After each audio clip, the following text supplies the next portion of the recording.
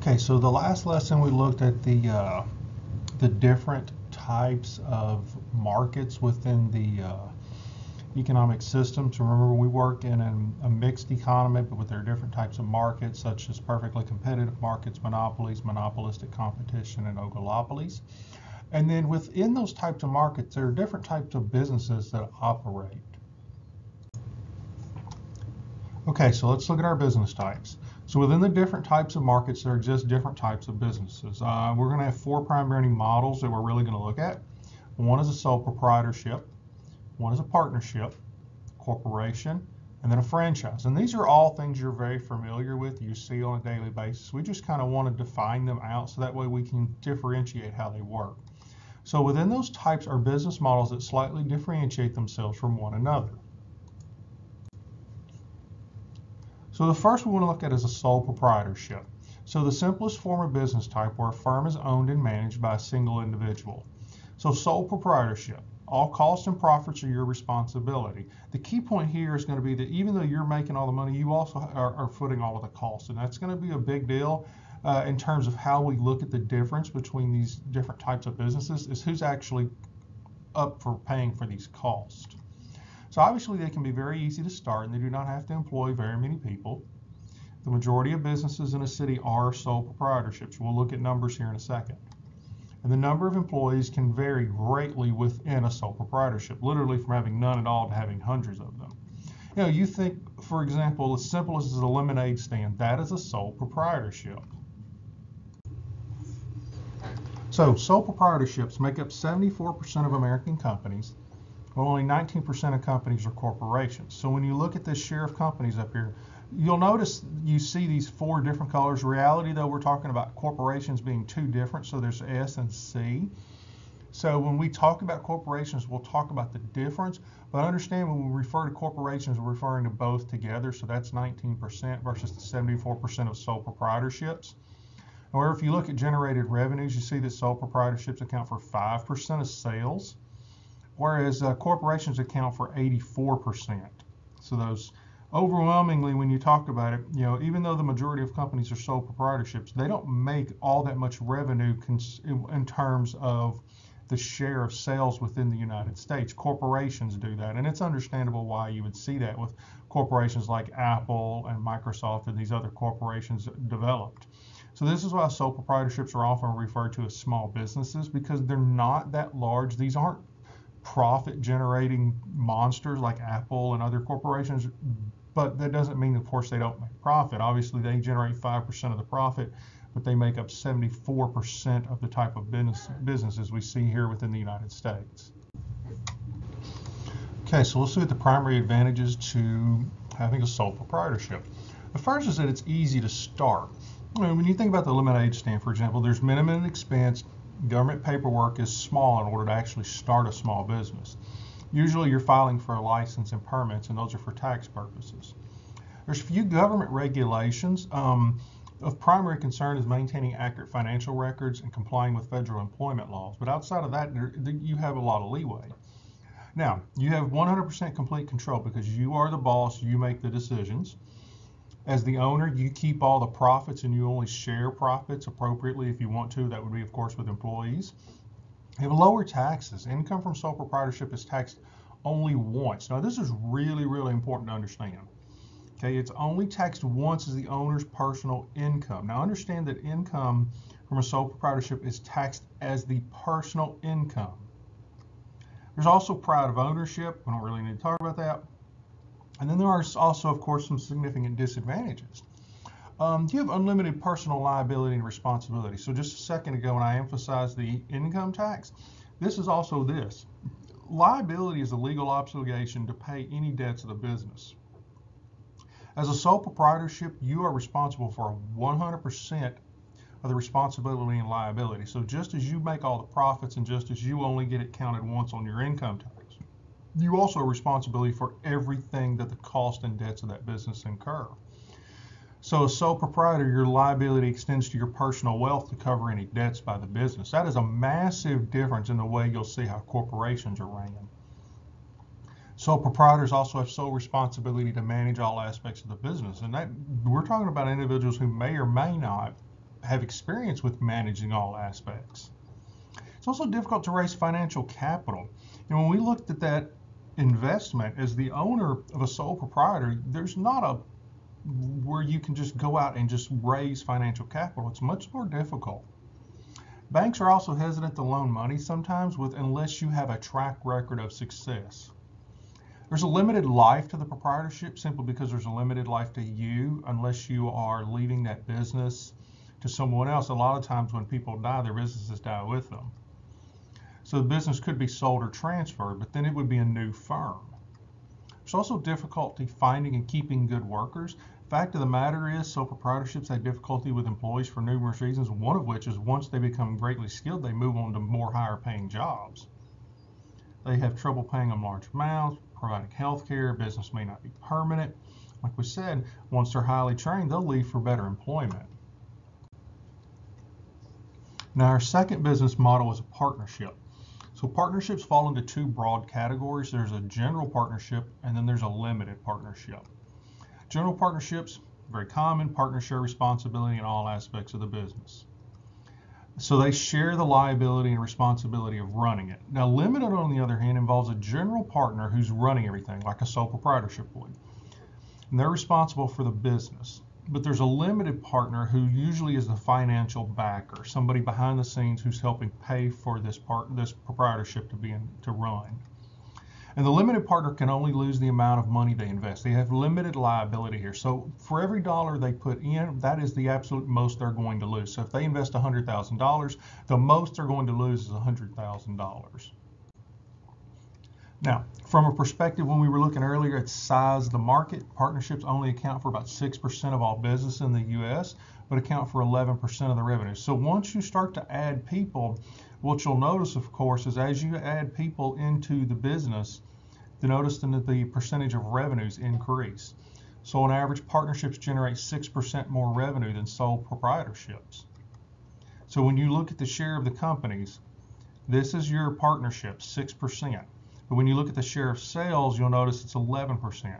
So in other words, as you add individuals, what you're doing really is you're adding the ability to acquire capital, financial capital, and thus that raises your ability to generate total revenue. Now, of course, you got to remember that total revenue, once it becomes profit, is being split between those partners in some fashion.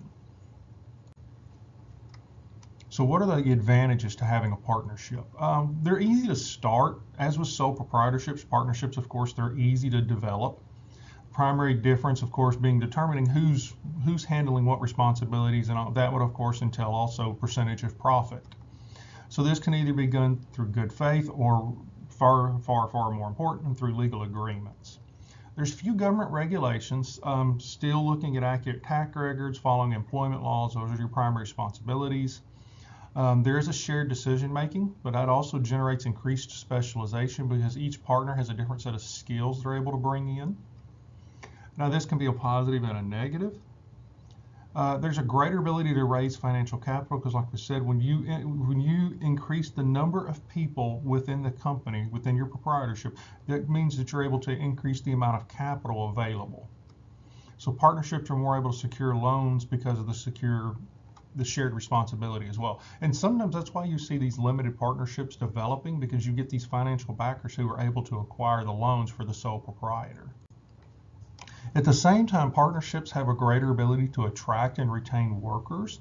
A lot of that is because, of course, the acquisition of capital and thus the ability to pay them, or also the possibility of making them a partner within the company itself.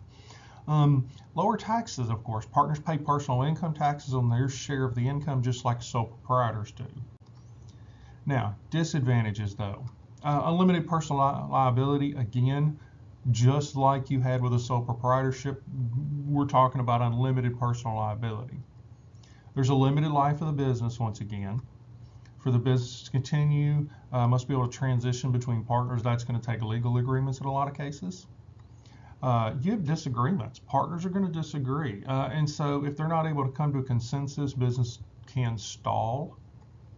Profits must be shared. That is a disadvantage. Obviously, if you're looking to make the greatest possible amount of money, those profits aren't necessarily even either. You may have a 60-40 agreement, 70-30. It's not necessarily going to be 50-50. Okay, corporations. Now, while corporations may not be the largest percentage of business market, they are obviously the most well known and, of course, the business type that garners the most profit. So corporations are the most well-known type of business model, and it's primarily because of the revenue they generate. The reason why you know names like Coke, Microsoft, Apple, these types of places is because of the marketing and the revenues they generate. For my the pie charts we use, the corporations account for 19% of companies when S and C are combined. So we notice, S and C, the 6 and 13%. But when we look at the share of sales, of course, now we're talking about a significant portion here.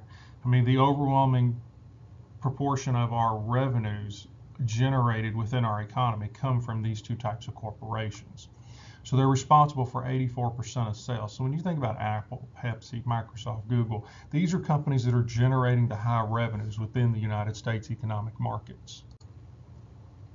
So what is a corporation? And then, of course, why C and S? So corporations are a legal entity that are protected by the Constitution like people. 14th Amendment actually gives protection not just to people, but it also gives protection to corporations. They are treated like individuals.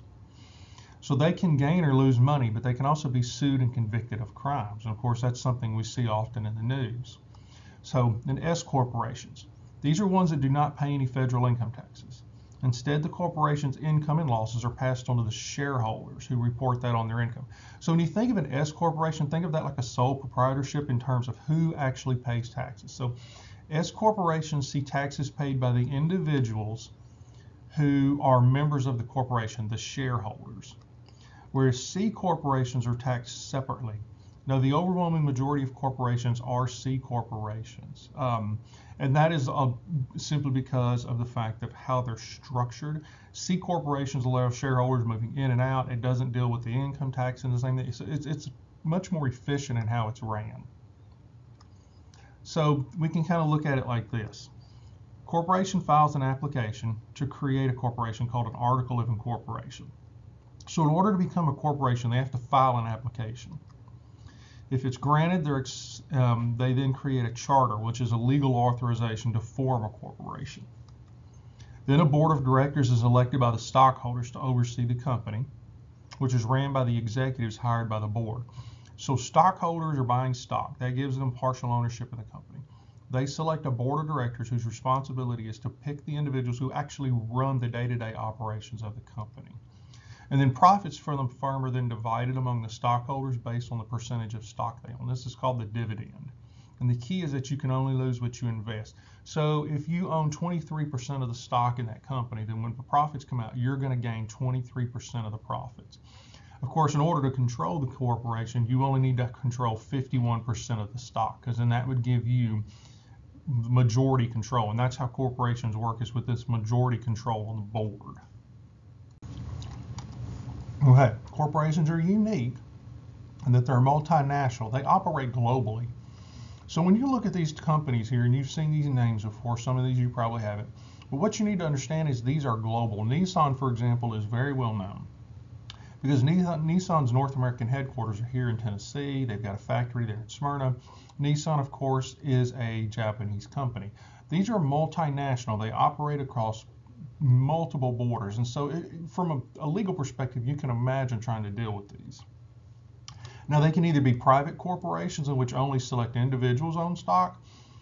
Now, these corporations are usually family owned. Stock passes from generation to generation. Or you can have publicly traded corporations and have shareholders who can number in the millions. For example, you look at Apple, you look at Coca-Cola, you look at HP, you look at these where people can buy stock, public stock. Anyone can buy it and become a shareholder within the company. So anyone can buy and sell their stocks, and they're publicly traded in stock exchanges like those on Wall Street. However, there's a common misperception. Publicly traded corporations account for less than 1% of all corporations. It's just that they're so massive. So if you want to build a corporation, a multinational corporation, and you want that corporation to be huge in terms of revenues, then obviously publicly trading it is the way to go, because those are the names you recognize.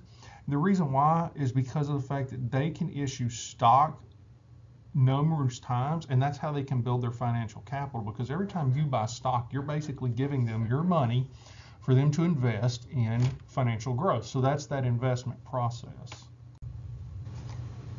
Okay, so what are the advantages of corporations? It's easier to raise financial capital. That's become obvious because the sale of stock allows them to become shareholders, promises future profits. For the corporation, it provides large sums of money for various purposes. That could be to build a factory, that could be, there's different things that they're doing. Limited liability is a major part of this corporate growth, and that's because you're only going to lose the money you've invested. So if you invested $100,000 in Apple 10 years ago, well, for one, you're rich. Number two, if Apple were to collapse, the most you were going to lose is that money you initially invested. The company itself may lose billions of dollars, but you would only lose the money you initially invested. That's the most you're going to lose. There's also unlimited life. Corporations continue to exist regardless of who joins or leaves because of the fact that you have that board of directors who is hiring individuals to work within the company. And that's why you see the specialized management. As the directors, the board of directors, what they do is they hire individuals who specialize in simply running the corporation. So it's ran by experts who should be able to make correct decisions. Now, we know, of course, that doesn't always happen, but that's what they're hired to do. Now, from a disadvantage perspective, they're difficult. They're costly to start. You can imagine the amount of money it's cost to start a corporation. There's a huge amount of paperwork and costs associated because of the fact that they're treated as individuals under the 14th Amendment. They're highly regulated. Publicly traded corporations have to issue financial reports every 3 months to the Securities and Exchange Commission. They regulate stock trades. They are very scrutinized legally to make sure they are staying within the boundaries established by the Securities and Exchange Commissions and the federal government. You see double taxation. Corporations pay taxes on their earnings, but at the same time, stockholders pay taxes on the earnings they receive from stock ownership. So that $100,000 you invested in Apple, you're going to pay a tax on that, and the corporation itself pays a tax on their earnings. Now, the last of our 4 business types is a franchise. So a franchise is an arrangement in which a person or group obtains the right to use the name and sell the products of another business. You know these all the time because you see them. Subway, Burger King, all of these different fast food places, these are franchises. So people buy the franchise from McDonald's, from KFC, from Hardee's, and so on, and then they open up that business, and it's ran by them, but it's part of a larger business model. So the advantage to franchising is that you can own your own business using a proven successful model. So you can be a sole proprietor, but you're using a business model that's established by a corporate level. So the disadvantage is that you lose control from being part of the larger corporations. So when decisions are made by McDonald's, you're expected to follow those decisions. It's not like there's a lot of decisions you have that you just can flat out say, I want to do this or do that, because of the fact that you have to follow within that larger corporate business model.